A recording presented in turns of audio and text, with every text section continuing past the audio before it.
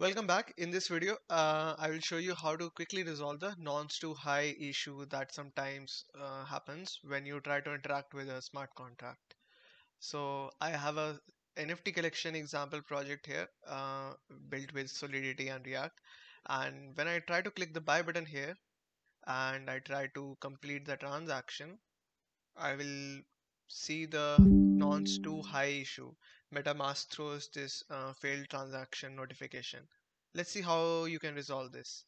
You go to your Metamask settings. So this is my currently connected account to this application. I will go to the settings um, and go to the advanced tab and I'll click on reset account option. Don't worry, this will not remove any funds. It will just reset your transaction history and this will resolve the nonce to high issue. So let's reset the account. Let's go back to our application now and try to do the buy interaction. So now I try to complete the transaction and it confirmed. So that's how you fix the nonce to high issue.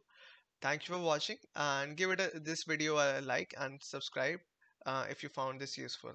Thank you.